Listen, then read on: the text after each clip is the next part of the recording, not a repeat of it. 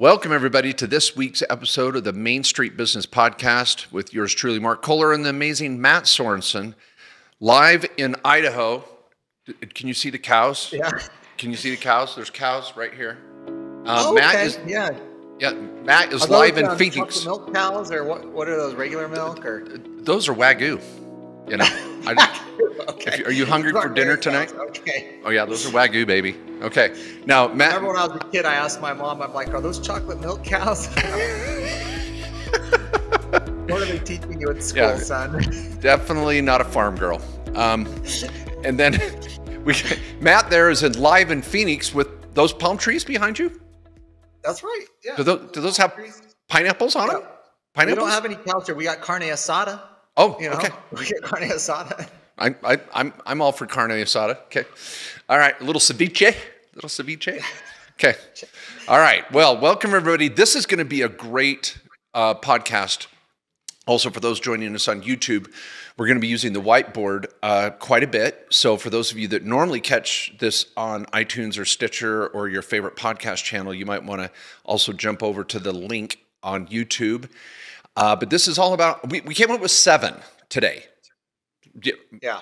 There's a lot more, by the way. Yeah. But this is 1 hour, and this is going to be at the fire hose. But we're going to let you know some awesome strategies in real estate. Real estate is one of those areas full of amazing tax strategies.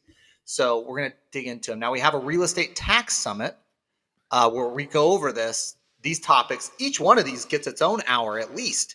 At the real estate tax summit, you can really dive into it. But we want to pique your interest here and let you know the things you should be checking into as you're looking into investing in real estate, or maybe you already are. Yeah, let me tell everybody this. This is not an infomercial. We are going to hit 7 kick-ass strategies here and break them down as best as we can, as we can in this time slot. But the Real Estate Tax Summit is in Austin, Texas. It's September 29th and 30th, 2 days.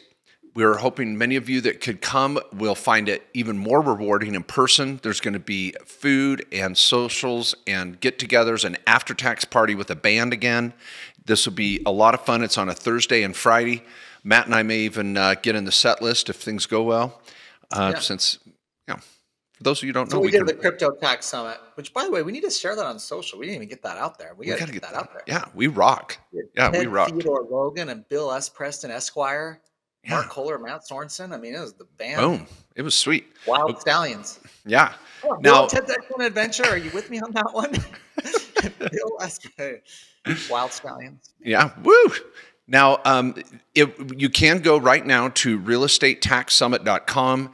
There is a virtual version. So those of you that want to watch it from your home, everybody that attends in person or virtually will get the recordings. We're going to have over 15 sessions. Now, let me give you some of these topics. Again, 7 of which we're going to hit quickly today. Taking advantage of real estate losses, passive losses. Short-term rental tax strategies, how you report your Airbnb. Long-term rental strategies, asset protection, syndications, 1031s, opportunity zones, charitable trusts, low-income housing, cost segregation, REITs, investing in notes, tax liens, self-directing, the realtor broker S-Corp strategy, or any real estate, anybody creating ordinary income, we're going to hit that one today too, and installment sales. And that's just to hit kind of the short list. Really, we've got even some keynote speakers with some additional strategies. So this tax summit is going to be legit. If you're an attorney, CPA, enrolled agent, you will get continuing education credit for this and a certificate. It's going to rock.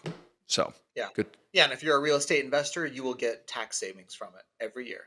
Because that's what, with all those little topics there, you say we're like opportunity zone. What I care about? It's a tax strategy. It's a section in the code that if you do this, you pay less tax to the government. And so all these things have a tax strategy. That's code word for pay less tax. That benefits you, of course. So, yeah. All right. Well, we're going to hit 7 of those today. Okay. You want to list them off? Want to give the full list here first? Yeah. Why don't you lay out lay out the agenda? All right. Okay. We're going to start with your home. How to save money on the sale of home and avoid taxes. Talk about the S corporation. For many of you in real estate, you got to know about the S corporation, when to use it. Passive losses. It's one of the great things about real estate. You can cash flow a property and have losses. We'll talk about how to use those. Cost segregation. We're going to dig into that. Sometimes it's an awesome strategy. Sometimes it's oversold. We'll get into it. 1031s. Talk about 1031 exchange. That's when selling a property, you can delay and defer gains. We're going to hit that.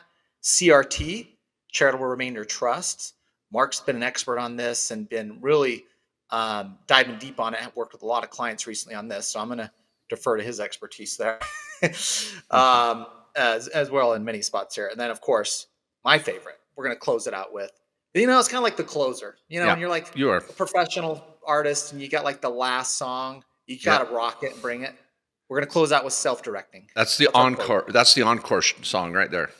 Okay. Or encore, either one. Yeah.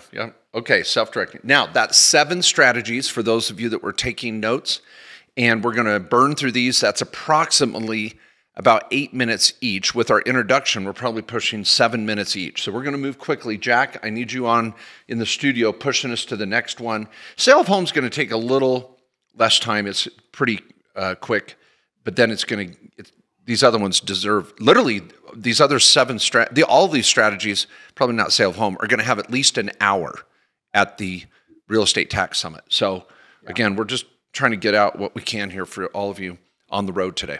Okay, so number 1, sale of home exemption. I'm going to go to the whiteboard. Let's hit the whiteboard. For those that are watching on YouTube, we're going to explain this verbally as best we can, but a little bit of Pictionary makes it fun.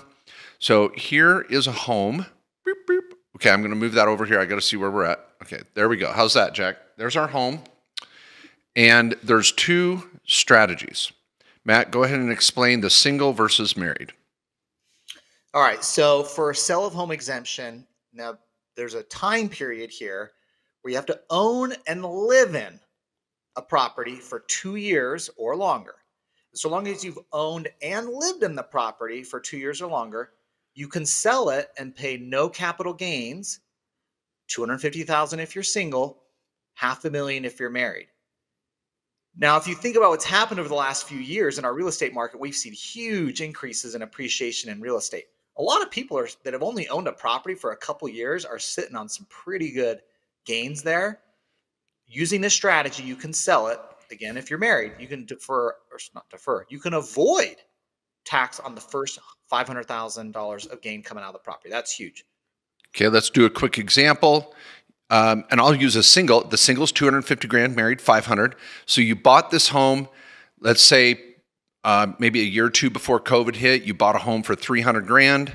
Now it's worth $600,000, and you're like, wow, it's time to cash in. Now let's just, to hold things constant, we're not gonna take out selling costs and fees. Let's just say there's $300,000 of equity there. You bought it for 3, you're selling it for 6. Now, if you did improvements and you got cost of sale, that's going to reduce the equity amount and yada, yada. But let's just say you got $300,000 of equity. Well, if you're single, you don't pay tax on the first $250,000. So we take that out and boom, you'd only owe capital gain on $50,000. If you're married, you get to exclude $500,000. Well, you have $300,000 to gain, $500,000 exclusion. You're well above the limit, 0. So that's sale of home exemption. Now, Matt, can I do this over and over again, or is it a one lifetime deal? You can do it multiple times, okay? It's not a one and done. You can do it multiple times. Now, here's another little thing to know on it, because in this, I've had to deal with this one on my own, because I've turned a lot of my personal residences into rentals. So I move out of them and I just turn it into a rental. Now, you have 3 years after you've moved out of it to then sell it to get the sale of home exemption. Otherwise, you got to move back in, live in it again for 2 years. So you can remember that 2-year period is you have to own and live in it for 2 years.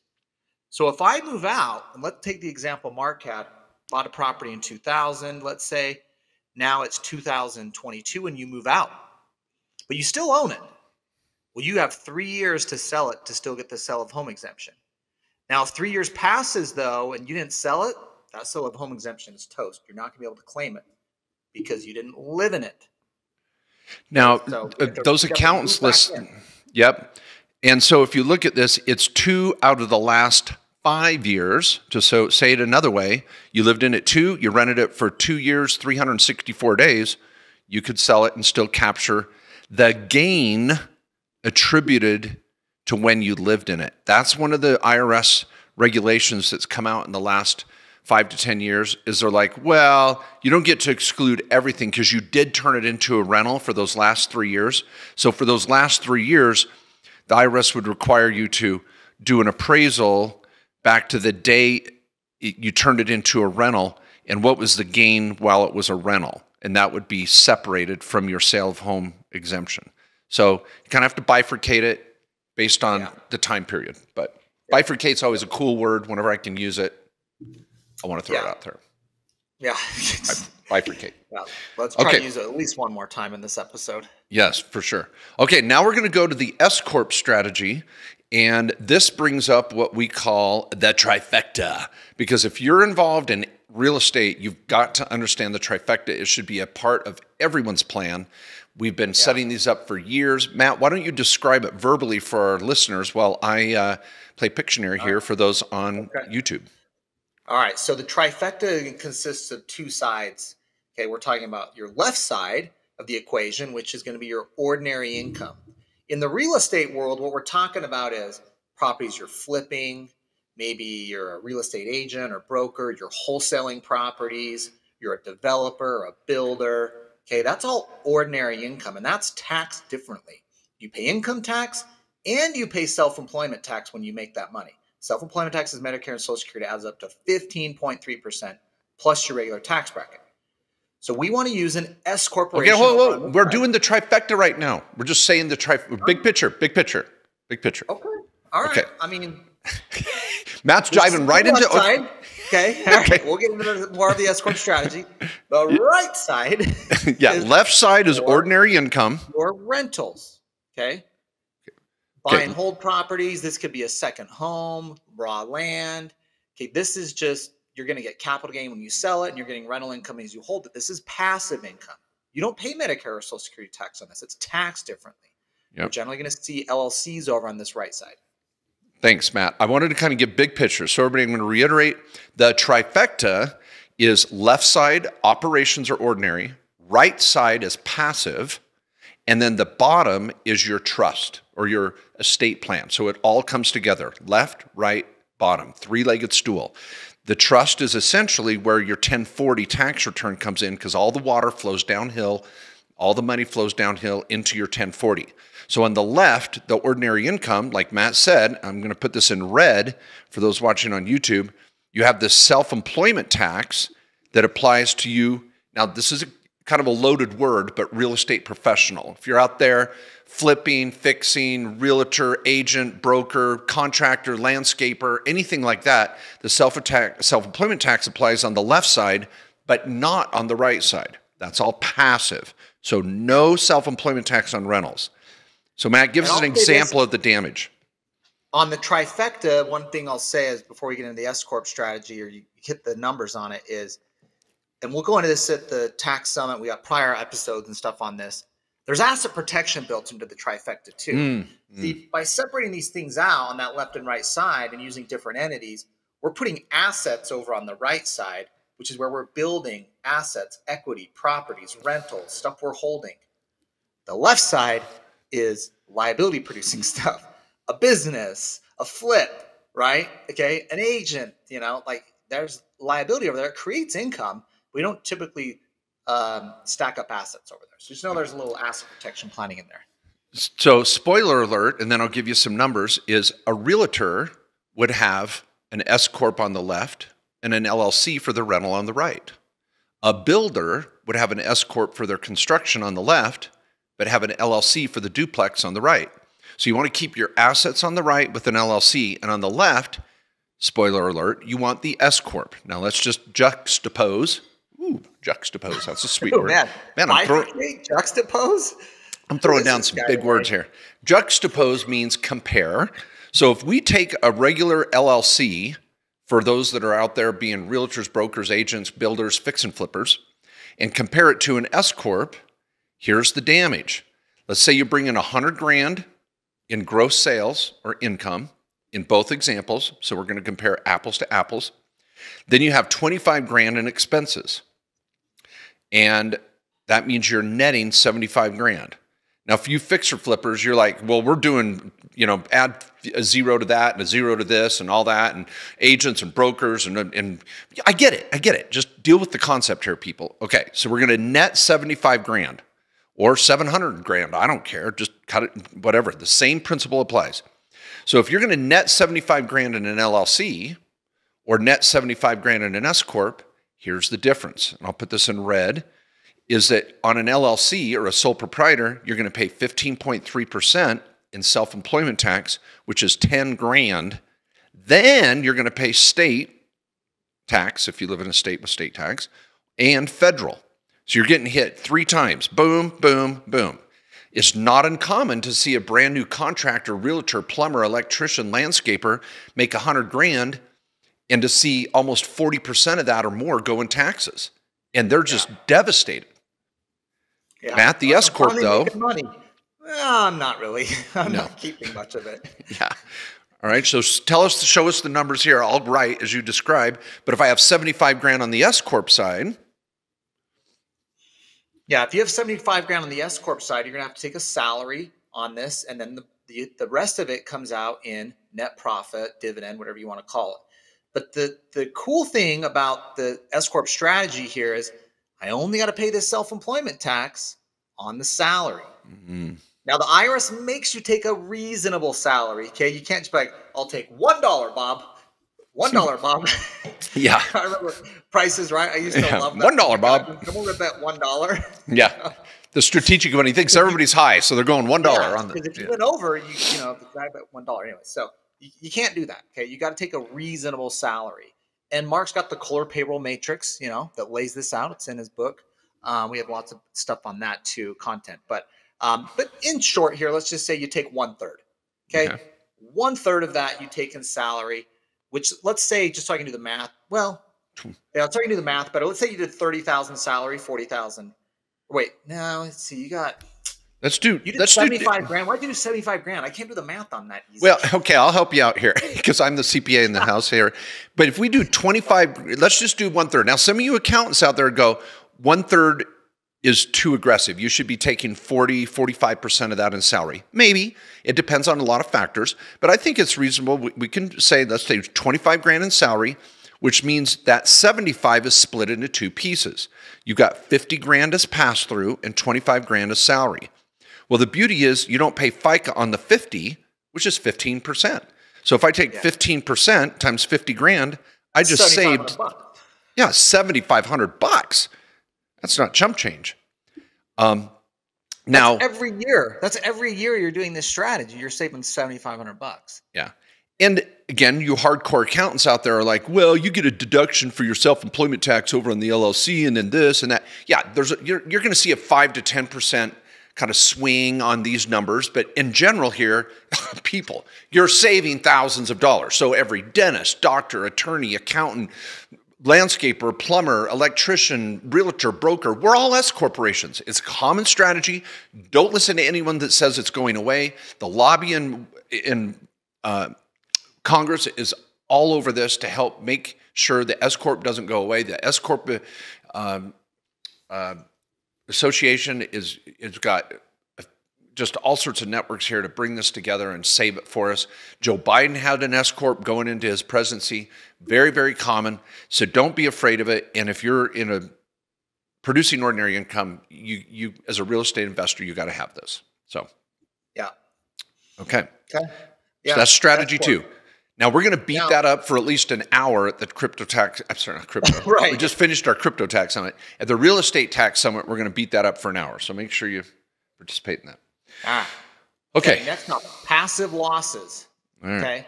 Now, generally, no one likes losses. No, we're talking tax losses. All right. Paper losses. We're not talking about losing money. We're talking about losing money on paper for tax purposes.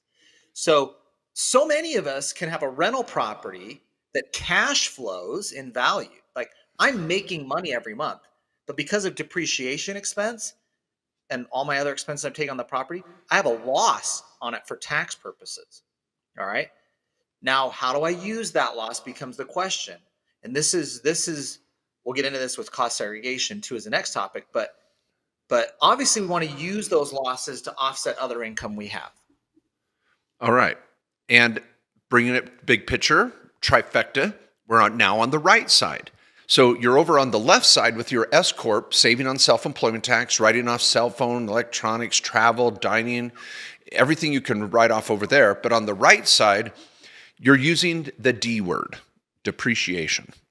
And if you have a tenant, they're paying the mortgage interest for you, which you also get to deduct. So you're using leverage, mortgage interest deduction, depreciation deductions. And what happens is the average rental, and this year we're going to do tax returns on over 7,000 rentals for clients around the country. We see patterns. So the average rental here could lose, a single family home rental average is going to lose 6,000 to 8,000 on paper, even though it may be cash flowing in your bank account. So that loss can be a deduction on your 1040 or maybe not. So you come up with 3 categories. Matt, I'll write them down as you explain. All right. So the first one is if you want to just be active. Okay. And if you're active, what do you want to passive. start with? I'm just going to go number one is passive. Passive, active, real estate professional. Yep. There's 3. All right, let's just go passive. Okay. By the way, you don't want this one, but yeah. Okay. If you don't check the right box, the default is this, and we see it all the time on clients' returns. So, okay, so the first one's passive. Passive. Now, I'll say this: I am in this one. I hate it. Okay, I'm over here. I'm just saying on my rentals, I'm essentially over here. Well, because no. Okay, I'm going to dive in here. Bless your heart. Okay. Yeah. Matt is the expert on self-directing, and so we're going to but Matt is right. Effectively, he is in this bucket, but he's not. So let me explain why. The first category is a passive investor. If you don't check any box on your tax return, if you just let Turbo do its thing, you're going to be a passive investor, and those losses from your rental are going to go into a little bucket. And now, if you're watching on YouTube, you've got this little passive loss carry forward bucket. We call it a PAL. It's your little PAL, passive loss. And you want this little bucket to grow. Now, when you sell your rentals, you get to dump it out, which is great. But in the meantime, you don't get any write-off against your regular income, 1040, S-Corp, K1, nothing, because you're just passive. Now, well, you get $3,000. Don't you get like $3,000 or something? Nope, that's only for stock sales. That's a different, in our fruit, that's a different fruit. So when you come to the Real Estate Tax Summit, we're going to talk about capital losses, short-term losses, real estate losses. All of them are a different type of fruit, and we got this basket, and you want to try to use them in the best way. So a stock loss is very different than a real estate loss. You don't even get the $3,000. That would be a stock loss.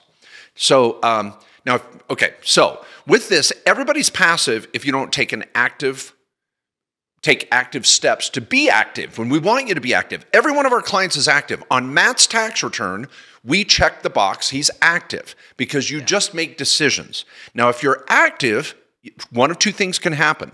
If you make less than 150 grand, you get up to $25,000 of those losses against your 1040. Boom.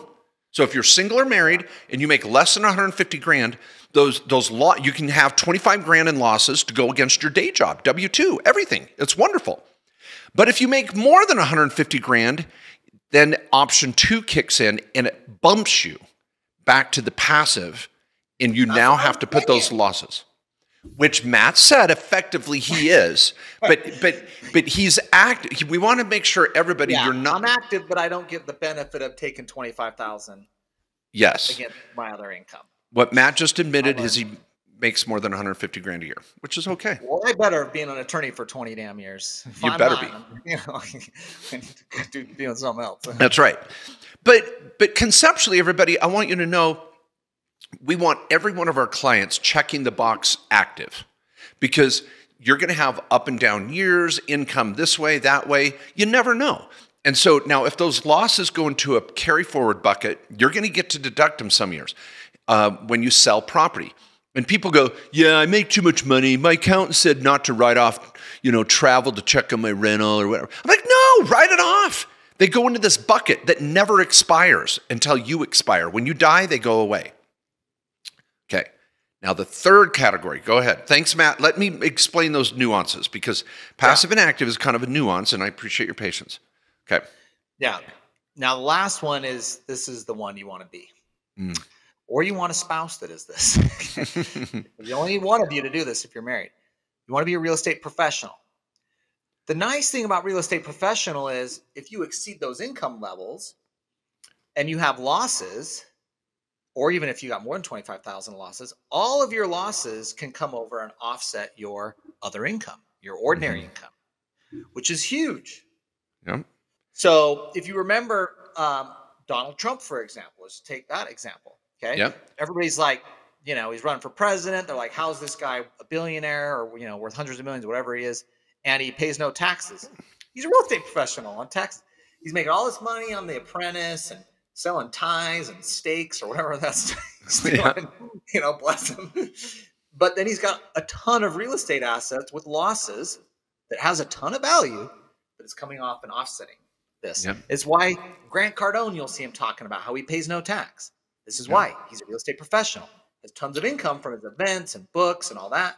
He's got also a ton of real estate assets creating losses coming to offset all that other income. Okay. Now, here's the nuance, though. There's a trick here that you have to be careful about. Just because you have an S-Corp and you think, oh, I'm a real estate professional with an S-Corp, doesn't mean you're a real estate professional for passive loss rules.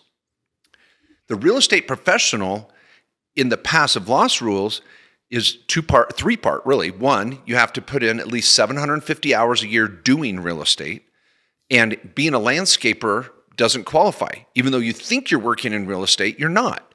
And so, well, I'm a real estate professional, I'm an architect. Nope, that's not going to count. There's different rules of what qualifies as being in the real estate industry. Number one is 750 hours. Number two, you've got to be in a category that the IRS considers you a real estate professional, even though you might have an S-Corp and work around real estate, you still might not hit it. And number three, you have to materially participate under one of 7 rules. And I've had clients that are a realtor and they get audited for not materially participating in their rentals. Now, under these 7 rules, I've gone head to head, literally in a little metal room against an IRS agent and won this, but it can be a battle. So you've got to make sure you just don't think it's a slam dunk. And so this strategy is going to be a full hour at the Real Estate Tax Summit where we vet it so that you make sure as an accountant, as a tax lawyer, and you professionals out there, enrolled agents, and for you as real estate investors, if your professional is doing it right. Yeah, and it's got to be your full-time gig too. You can't be like, well, I'm a doctor, but I got a ton of real estate, and I materially participate, and I can claim the hours. Not going to work. Yep. And I vet this in my book, and we're going to be covering it at the workshop. This alone can save you thousands and thousands of dollars if you do it right. But here's the big takeaway. Just because you're not a real estate professional doesn't mean the sky is falling. Put those losses in the bucket, carry them forward. Now we got to move along here, and let's go to the big losses. Those are rollover losses. They're good. Yeah, they're good. Okay, now this leads us right into number 4. This is kind of the consumer. What do you call it when you're warning consumers? What do you call it? Public service announcement? Yes, public service. This is not an Amber Alert. This is some other color alert. This is Consumer protection. Consumer protection alert. Okay. All right. Here's the consumer protection alert here. There are all these folks out there that are, gosh, I'm having a struggle here on YouTube. Some of you are like, what the hell is he writing? Okay. I'm going to write cost segregation. But here's the consumer protection alert. There are promoters out there that love to talk about cost segregation to get you excited about real estate, and they don't tell you that if you're not a real estate professional, it does you no good whatsoever. And so you may be thinking you're buying into a syndication or a REIT or an LLC that's part of a rental project, and you're thinking, oh, this is great. I'm going to get all these write-offs, and cost segregation's awesome. And then it doesn't help you. Matt, can you break it down, and I'll try to kind of diagram it. What is cost segregation first? Why don't you tell us that? So what you're doing with cost segregation is you're taking certain assets on the property. Because if you think of it's a single family rental, commercial, multifamily, doesn't matter. But think of the property. There's different things in that property that depreciate and need to be replaced faster than others.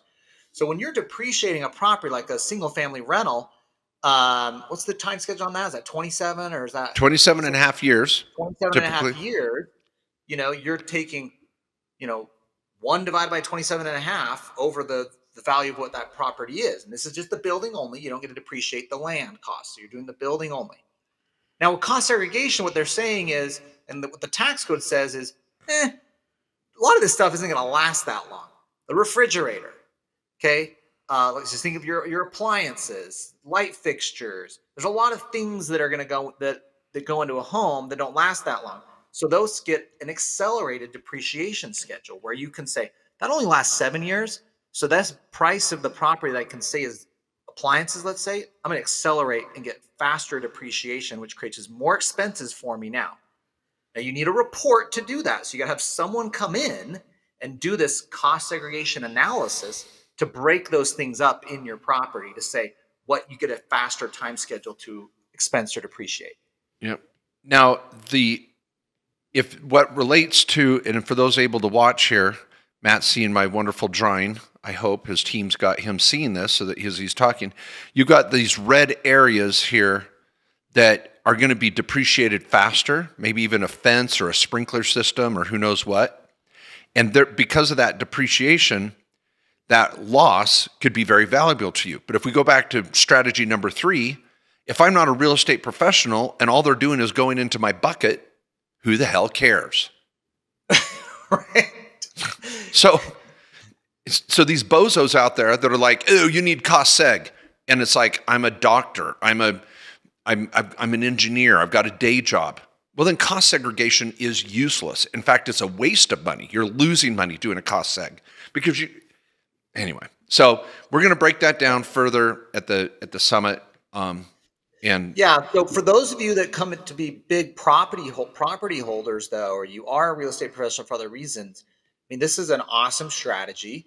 Now, again, you want to make sure you have taxable income that you're going to offset this. So it's a unique strategy. It works for some people, but it's not an everyone type thing. A lot of these things we talked about: sale of home exemption, S-Corp, passive loss, self-directing, 1031 exchange. We're going to talk about in a second. Every real estate investor should come into that during their life cycle of being a real estate investor. Cost seg is just one that just doesn't hit a lot of people. Doesn't. Okay, number 5 is the 1031 exchange.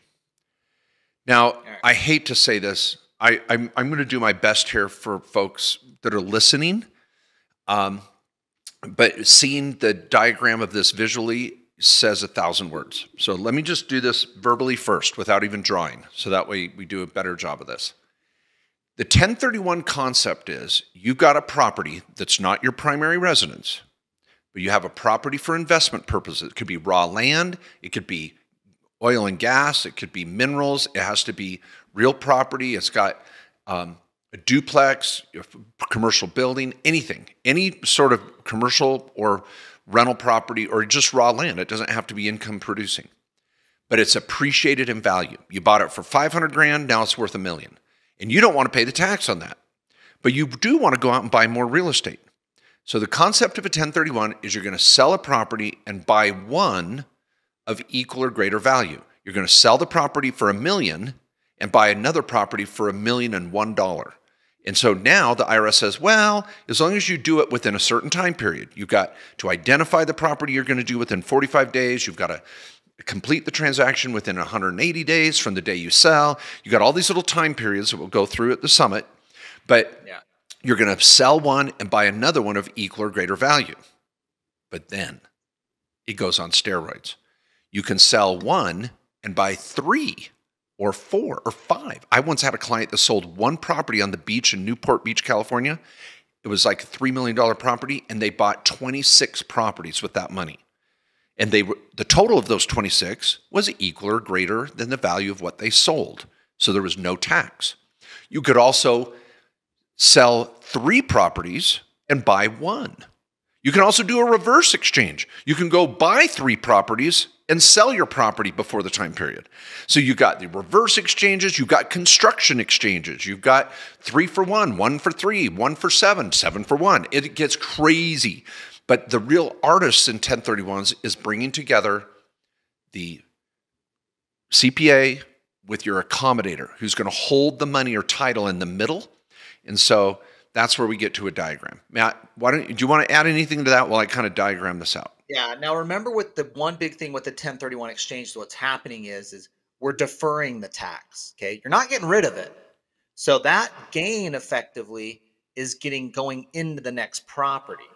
So when you sell the next property, so let's say you had one property. Let's just take the one mark, the Newport Beach, beach house sold for $3 million. You bought 26 rentals with that. Okay. Well, the gain is now over in these 26 new properties, and you don't pay tax yet until you start selling those. But when you start selling those properties, now you're going to start paying the gain, unless you 1031 again, which you can do. Okay. So you can keep 1031ing until you die. And a lot of real estate investors have done that. And a lot of our clients they've just kept 1031ing and growing their real estate portfolio, getting bigger and better assets. And they have huge gains built into these properties. But when you die, and this is, partnering in some tax planning here, your family can inherit that property, pay no tax on it. They get a total step up in basis. And it can be a huge, huge win. Now, of course, as all that equity is building up in the properties over these years, you can tap that, get lines of credit off of it. There's so many great little cool tax planning stuff you can do with this. But 1031s are tried and true method. You can do multiple 1031s. But just remember, if you eventually sell one of those properties, the replacement property you buy at 1031 and you don't 1031 that, then you're going to get hit with the tax on it. Yeah, it's deferred. In other words, just deferred. You're just deferring. Okay, now for those watching on YouTube, you saw me flipping around. I got my screen mixed up for a minute. Okay, so a taxpayer is going to sell the property to a buyer. The reason why it's called a deferred exchange as well is you're not going to find a seller that has the property you want, and that the stars would never align. So it's kind of deferred. You're going to sell the property to a buyer who's going to give the money to the seller through this accommodator in the middle that kind of holds all the money together into titles. The buyer is going to give the money to the seller of the property you want. And so you're selling this property. The buyer is putting the money to the seller that's going to give you the property you want.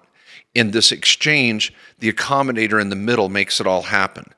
So this kind of circular event occurs with some time periods. There's a 45-day rule, a 180-day rule, and then there's the number of properties rule, and there's a lot of calculations as to where that gain is going. So that's a 1031 exchange, something that I think, I like what Matt said, in the life cycle of most real estate investors, they're going to do one, at some point.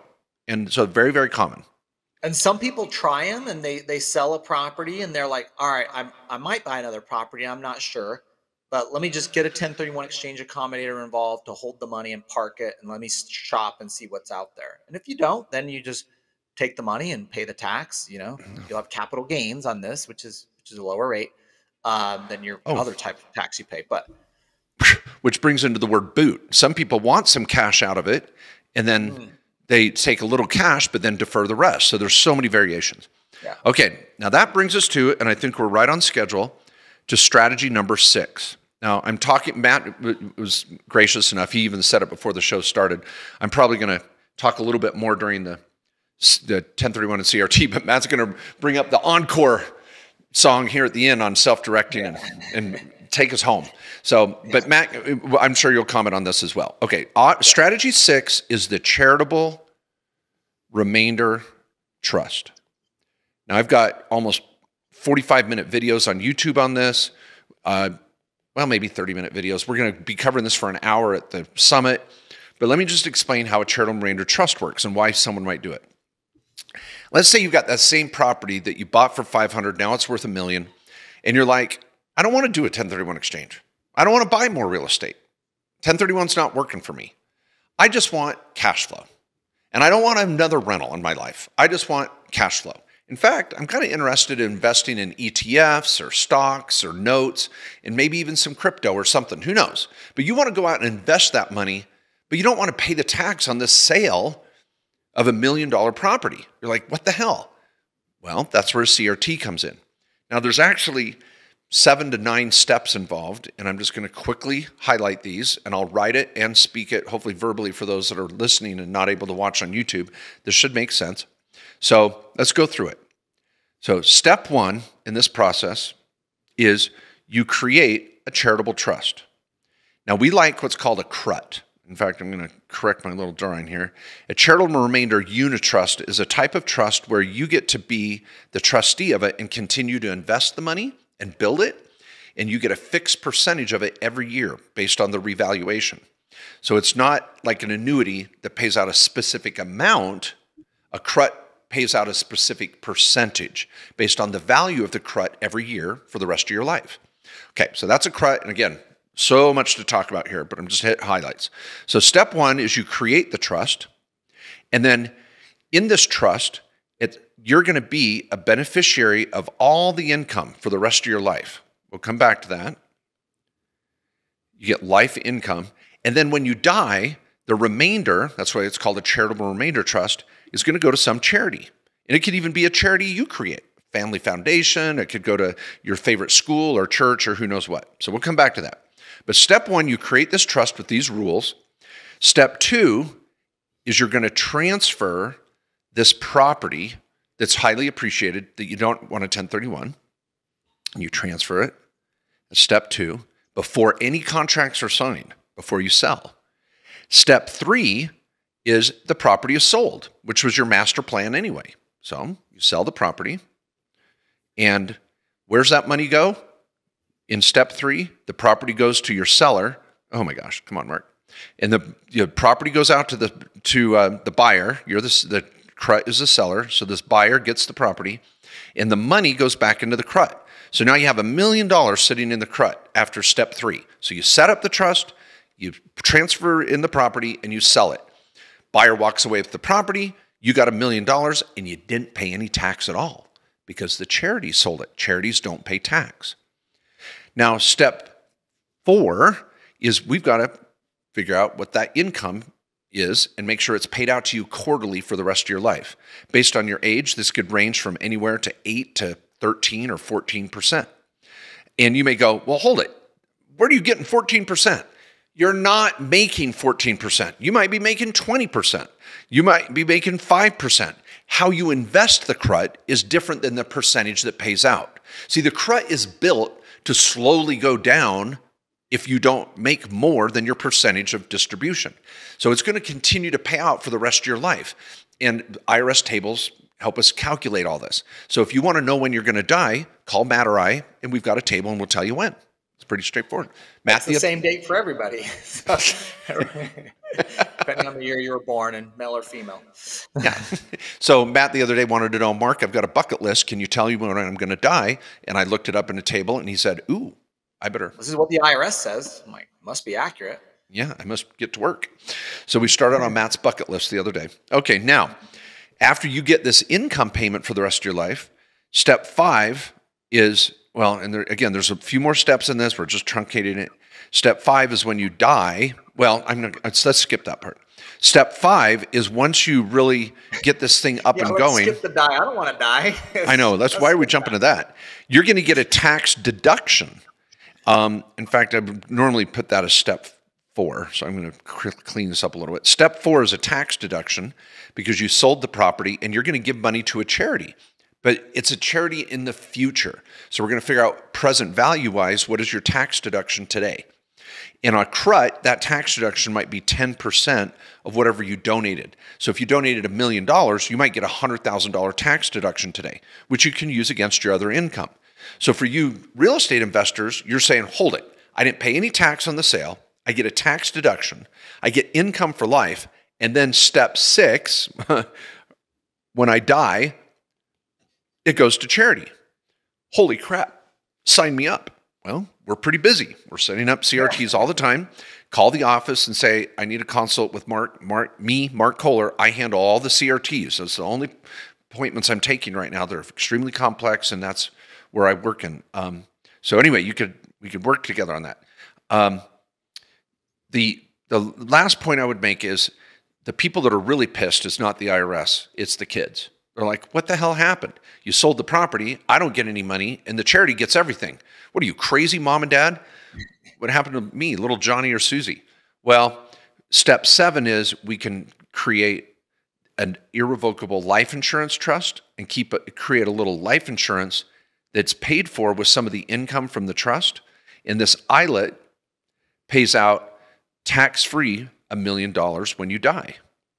So the kids get money tax-free, the charity gets money, you get income, and the IRS gets nothing on the sale. Now, as you get this income during your life, you're going to pay taxes on that. So, okay, that was a really quick summary. Matt, what would you add to it just for the average consumer?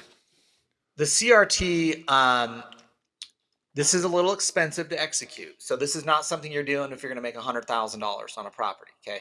Maybe do a 1031 or think of some other things to do. But you generally want to be seeing about a $500,000 gain, or at least you want to. These are bigger gains where this tax planning makes sense because this is expensive. I think we're about $8,000 to do these CRTs, but there's some ongoing expenses to it as well that totally pays for it if you got enough gain, built up here, and you see all the little points where you can get some tax savings and benefits.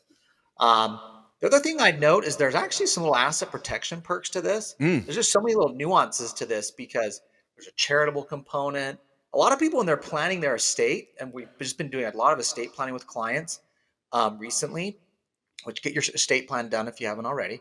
But a lot of them want to do some charitable giving in their estate plan when they die. Well, why not do it while you're living and get a tax deduction for it, right? Do you have a highly appreciated asset rather than it going to a charity, just through your estate upon death? Why not do it now, get a tax deduction? And also the charity's going to love you. Maybe it's your favorite school. You're going to get some go to the president's box at the college football games or whatever, So there's a lot of little components and perks to this. A little asset protection, because the reason I said asset protection earlier, let me just come back to that, is you don't really, you get money from this, but this asset is out of your control. And so your creditors couldn't come and get this or get it from the charity, even though you're getting benefits from it, income, tax deductions during your lifetime. That's amazing. Now, as we're sitting here, I want to prevent some of the hate mail that comes on YouTube. Let me just point out the percentage that you're paid out on this CRUT could actually go as low as 5%. Because I've got clients in their 30s that are trying to do this, and the IRS is like, whoa, whoa, whoa. We got to make sure there's enough for a charity here. You're going to live another 40 years. Slow down, Tiger. So it could be as low as 5%. I've got clients in their 60s or 70s that are setting up CRUTs, and their percentage, I had them one the other day that was 18%. Because they're like, I hate to tell the client, yeah, the IRS thinks you're going to die in about 5 years, so go ahead and drain this sucker. They're like, what the hell? Anyway, so that's an important point. And how you invest the CRUT is a big conversation. So just chill, everybody. Get a consult. Now, let me say, if you're going to do a 1031 exchange, you're going to spend a couple thousand. By the time you work through the accommodator and the CPA and the tax return, you're going to spend $2,000 on a 1031. To do a charitable trust, we're around $8,000. And that's from start to finish with all the paperwork and approvals. You're looking at these deals and you've got a $500,000 gain or more. You might be spending with state and federal and Obamacare 30% in tax. And you're like, holy hell, I don't want to write a check to the IRS for $100,000. I could, for $2,000 to $8,000, I got some strategies here to defer and maybe not even pay any tax at all on the sale. So that's why you're going to consider this kind of stuff. All right. Which brings us to number 7. Okay, number 7, self-directing. So what we're talking about here is, rather than you or your S-Corp or your LLC buying and selling real estate, have your IRA or 401k do this. So it is true, and if you've been following our podcast and our content, you cannot miss this point. Your retirement account can own rental real estate. It can flip a property. It can get an option on a property. It can wholesale a property. All these real estate strategies you may do personally to make money and pay tax on, your retirement account can do. And if you're using a Roth IRA, you'll pay no tax. All right. And so that's the basic premise of it. So, for example, let's say you have Facebook stock. You have $100,000 worth of Facebook stock. It goes up to $150,000. Most people are familiar with this in a retirement account. You sell that for 150 grand, all the money goes back in the retirement account, you don't pay tax, right? And if it's a Roth account, you pull it out later at retirement, no tax at all. Well, it's the same thing for a rental or a flip or any piece of real estate. I buy a property for 100 grand, I sell it for 150, that whole 150 goes back into the account. I don't pay tax, it's not on my tax return, no capital gain. And if this is a Roth account, it's going to come out totally tax-free at retirement. So some of our most sophisticated clients in real estate will use this on certain deals that they're going to have big gains on. They want to get a large Roth account. A lot of clients would just rather not be in the stock market roller coaster, which is currently in the toilet. So they're like, I'd rather own real estate. It's a lot more predictable. It's tangible. And I get a rent check every month, plus it appreciates in value. So you can be buying rentals. So that's the self-directed topic. There's so much to say on it. I even wrote a book about it. There's so much to say. But we have even a conference just on self-directing in general. But we'll, of course, that'll be one of the components of the Real Estate Tax Summit too, is just talking about self-directing, how to incorporate it in your real estate investing. And it's really a tax strategy at the end of the day. I mean, retirement accounts, when Congress created them, they're like, let's give all these huge tax incentives to encourage people to invest and use them. And people gone all in on them, right? There's $30 trillion in U.S. retirement accounts. And that's because everybody's figured this out. It's an efficient way to grow and build wealth. We're just saying, don't think you got to buy a stock or a mutual fund to do it. If you believe in real estate, you're into real estate. No, you can use your retirement account to buy and sell real estate. Invest in the stuff you know. Yeah, I love it. And for those watching on YouTube, what I created here, and Matt saw this, was a trifecta.